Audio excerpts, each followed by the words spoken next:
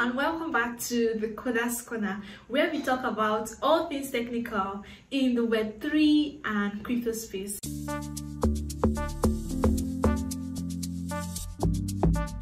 In this segment, we are going to be talking about the Ethereum Improvement Proposal 3525, or EIP 3525 for short. Now, the EIP 3525, also known as the semi-fungible token standard, is a new way for representing unique digital assets that can be used as financial instruments and not just collectibles or in-game items on the Ethereum blockchain.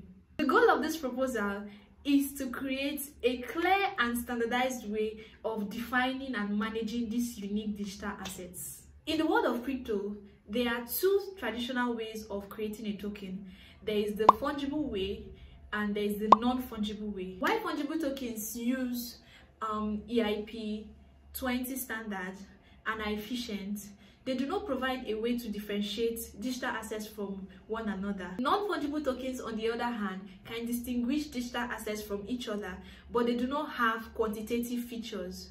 Now, the EIP 3525 gives you the best part of these two tokens. So it gives you the quantitative features and the qualitative features from the EIP 20 and 7-to-1 standards. Hence, it is called semi-fungible tokens, resulting in a more manageable and flexible way to tokenize digital assets.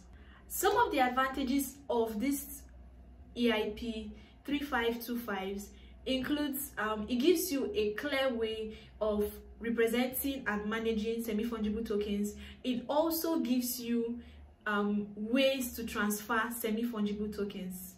So there you have it. To learn more about the EIP 3525 standard proposal, I've written an article about it on my blog, so you can check that out. The link will be on this video.